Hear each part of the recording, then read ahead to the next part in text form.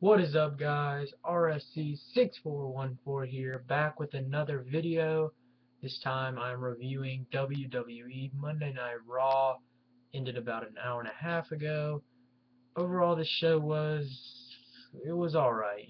Sort of like a typical Raw. Maybe for some reason I wasn't as entertained as I usually would. Maybe I still haven't gotten over of how bad the last two matches of Battleground were, or maybe that's what it was, but this just didn't seem as good as normal Raws.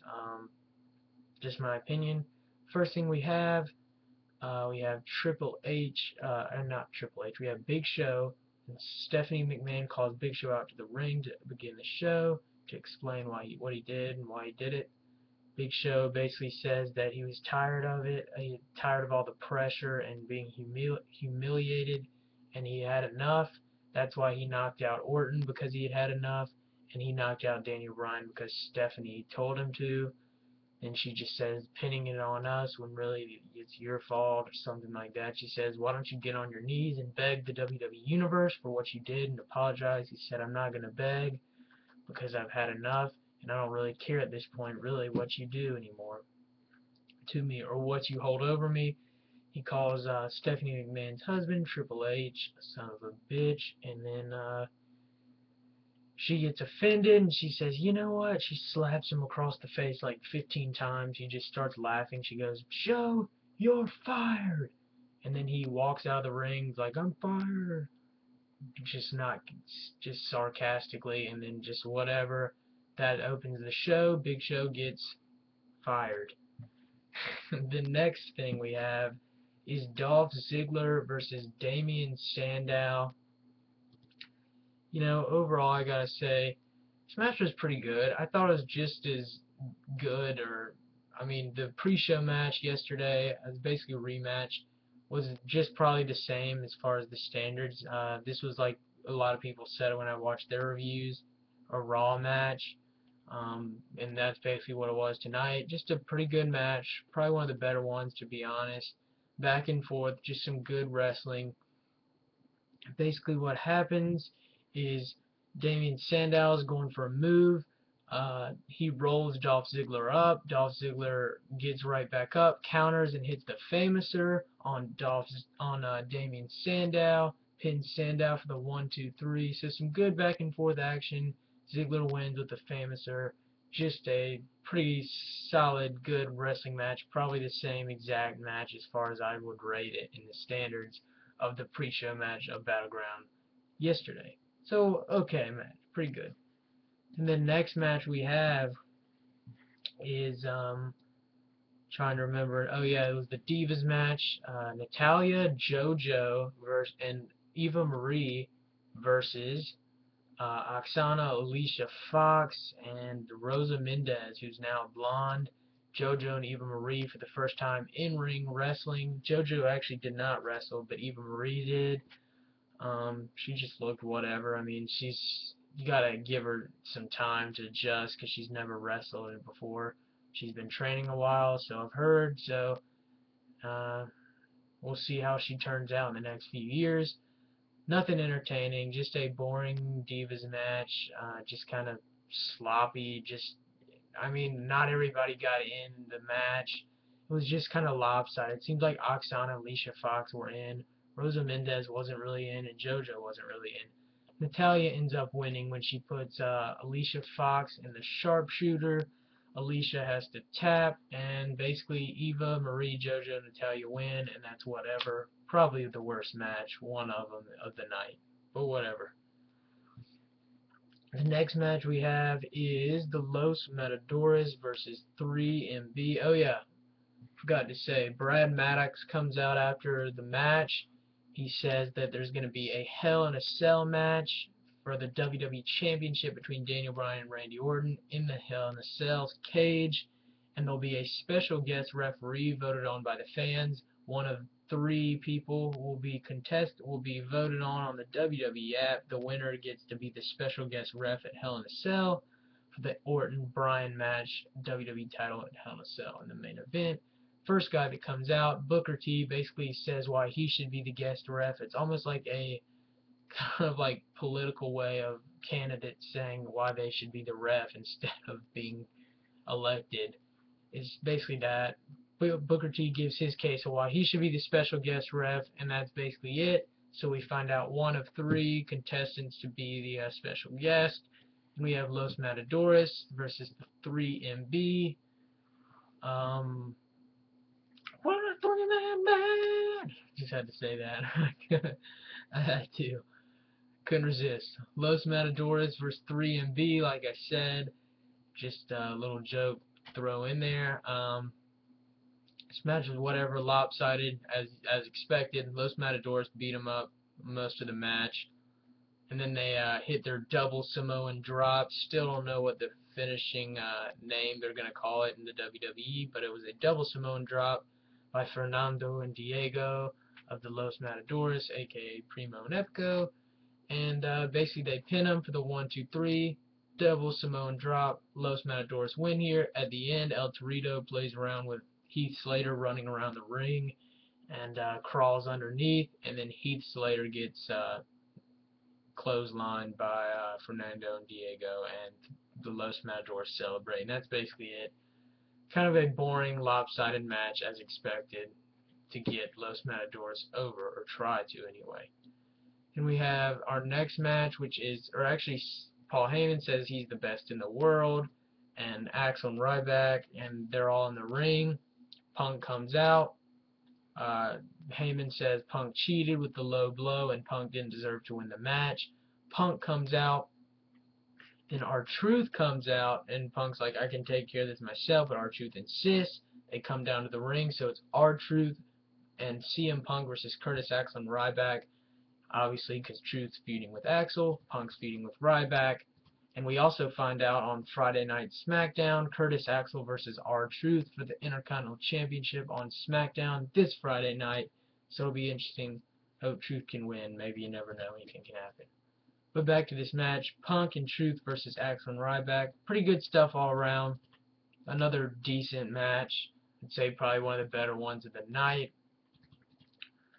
Basically what happens is CM Punk does all his stuff, the running knee, the flying elbow, and then hits a GTS. All this on Curtis Axel. Then to finish it out, he hits the GTS on Axel after he hit the running knee and the flying elbow on Axel. He hits the GTS on Axel. Ryback comes running to the ring. Punk takes Ryback out. Then he tags in R-Truth, who hits the scissors kick on Curtis Axel. Truth pins Axel for the 1-2-3, giving Truth and Punk the win in a solid match. Pretty good. Probably better than the Punk Ryback match yesterday, to be perfectly honest. And so Truth Axel Friday night Intercontinental title. That should be interesting. And then Punk and Truth win over Axel Ryback. Not much of a surprise. Probably what you'd figured the faces would go over here. And they win with the scissors kick by Truth, who pins Axel. So yeah, decent match. Then we have the next match, which is Randy Orton. Oh yeah, the second candidate that comes out is Bob Backlund. He basically says that he says why he should be the special guest ref. So we already have Booker T and Bob Backlund tonight as the potential people to be special guest ref at Hell in a Cell for the WWE Championship. Then that takes us into our next match, Randy Orton versus Kofi Kingston. Figure Orton's going to win here, most likely going in. Pretty solid match, you know. More than, I mean, with these two, you can expect a pretty good match, and it pretty much was a decent match. There's only 3 or 4 bad matches in the night, which is kind of a lot, but with 3 hours of Raw, you have to fill it up somehow. But Randy Orton, Kofi Kingston, back to that. One point, Randy Orton, Kofi Kingston hits the splash off the top rope or cross body, and then goes for the SOS. Those are both near falls. Then at one point, Orton hits the DDT off the barricade, off the top, and then Orton sort of toys with Kofi Kingston in the outside of the ring, throws Kofi back in. Orton gets up, RKO's Kofi. Orton pins Kofi for the 1-2-3. Randy Orton wins. and that's basically what happens. Then right after that, Orton's sort of celebrating. Daniel Bryan comes running out of nowhere, takes out Randy Orton, going at Orton, just punches hit on Randy Orton's skull. The officials are trying to break it up. They just keep going at it. Daniel Bryan's on top of Orton, just pummeling him. And then Orton gets up, runs to the back of the locker room, and Bryan chases him. So good involvement. I liked that at the end to sort of build the feud again some more with the Bryan Orton match at Hell in a Cell. Then we've got our next match, which is Vicky and Alberto Del Rio backstage. Alberto says he should be the face of the WWE, just kind of sucks up to Vicky, and then puts his scarf around her, and just whatever awkward backstage moment. She says, your opponent tonight, Ricardo Rodriguez. And then when Del Rio's, she said, oh yeah, and one more thing, when Ricardo gets in the ring, Alberto's got his back turned, she said, your opponent at Hell in a Cell for the World Heavyweight Championship is John Cena. And he goes, what? What? He's just all mad and stuff. Ricardo uses that distraction, rolls Alberto Del Rio up, pins him for the 1-2-3, and Del Rio loses this match to Ricardo. Then Del Rio goes off, Ricardo's celebrating, and Del Rio just kicks Ricardo's ass basically the next 2 minutes, and then super kicks, puts Ricardo's arm in the chair like he did RVD, and then puts the cross arm breaker hold on Ricardo, and that's basically how that ends that match. So we have Del Rio versus Cena, I'm guessing. I thought it was supposed to be 4 to 6 months. I don't know if that match is going to happen. I mean, I'm assuming since she announced it, it's going to be weird seeing Cena in the World Heavyweight Championship picture. Again, it's been like 2 or 3 years since we've seen that, so maybe even 4, I can't remember. But Cena versus Del Rio looks like World Heavyweight Championship match at Hell in a Cell, as far as I know. Then right after that, we have Fandango versus Zack Ryder. Another kind of boring match here, lopsided. Fandango got most of the offense. Zack Ryder got a few punches, went for the broski boot. Fandango gets out of that. Then Fandango hits Zack Ryder with a neck breaker, goes to the top rope, and hits a leg drop off the top rope on Zack Ryder. Fandango pins Ryder for the 1-2-3, and Fandango wins the match. And another, sort of like Los Matadores 3-B and the Divas match, kind of boring matches, just to be perfectly honest. They were whatever matches. Sort of like you'd see on Superstars or Main Event. Then the next match we have, another, I guess this match made some sense. The Real Americans versus Great Khali and Santino, since the Real Americans beat Khali and Santino last night on the pay-per-view. Tonight it was a rematch from the pay-per-view. Basically what happens towards the end, Cesaro does what he did last night at the pay-per-view, swings Khali around with a Cesaro swing, pins Khali in the ring for the 1-2-3 after he spins Khali around about 11 or 12 times, I think I counted. So Cesaro, looks like that may be his new finisher, maybe. He spins him around, kind of, makes him dizzy and then pins him. After the match, Cesaro's going to Swagger throws Hornswoggle in the ring. Cesaro spins Hornswoggle in the ring a couple times. Santino cobras.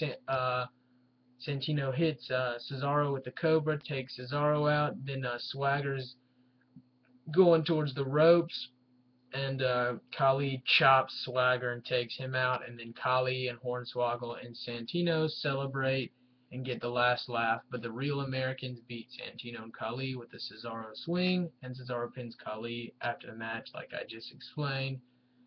Basically, Khali, Santino, and Hornswoggle celebrate in the ring and get the last laugh. Another kind of whatever match. Then we have the Miz TV segment. There's no guest on here, it's just Miz TV with Miz himself. Kind of odd if you ask me. I hate Miz TV, so to be perfectly honest, I could have cared less. And I'm not a big Miz fan either. Hate to be negative, but I'm just telling the truth. Miz talks about something, I don't really remember, I don't think I was paying much attention. Then I hear the Wyatt family, Harper and Rowan appear in the ring. Miz runs out of the ring. Wyatt's blocking the stage. Then Miz ducks Bray Wyatt's punch, and then Miz kind of hits Bray Wyatt, gets him dazed a little bit, and then Miz goes up the entrance ramp towards the back and just kind of stares at Wyatt and the Harper and Rowan. So it looks like Miz and Wyatt are going to be maybe in a feud, maybe a match at Hell in a Cell. It looks like another mid-carder to feud with Wyatt. So that looks like what it's going to be at Hell in a Cell, maybe, or maybe we get a couple matches on Raw and SmackDown with Wyatt and Miz. So it looks like we're building a feud. That's the start. So interesting stuff. Will be fun to see. Then we've got our main event. Oh yeah, forgot to say, Shawn Michaels comes out as the last contestant for the special ref. Shawn Michaels gives his case. Right then, you know Shawn Michaels is going to win. Shawn Michaels wins, so we have Shawn Michaels as the special guest referee at Hell in a Cell for the WWE Championship with Randy Orton and Daniel Bryan. So Shawn Michaels is the special guest ref for that match. Should be interesting. Good stuff there. Probably get some involvement with Triple H.